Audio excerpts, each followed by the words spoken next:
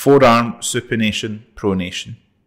To perform this exercise, sit in a chair holding a 2 to 3 pound dumbbell vertically in your hand and with your elbow bent at 90 degrees, resting on a table.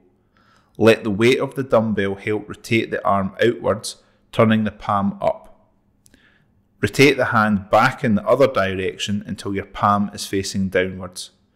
Repeat 15 times. Build up to 3 sets of 15 repetitions as pain allows and repeat twice per day. Try to isolate the movement of your lower arm by keeping your upper arm and elbow still. To progress this exercise further, slowly increase the weight of the dumbbell.